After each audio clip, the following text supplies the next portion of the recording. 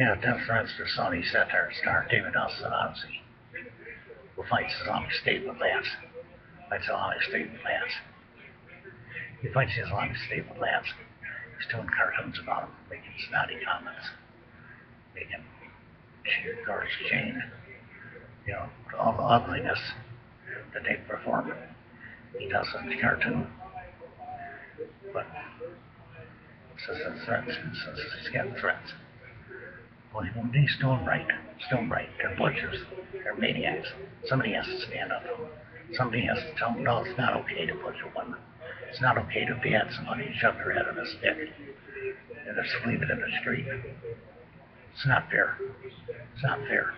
This guy, David al-Saddamsi, he's doing a good job. He's doing a good job. He's doing a good job. Hopefully he keeps going. Hopefully he keeps going. The more they get this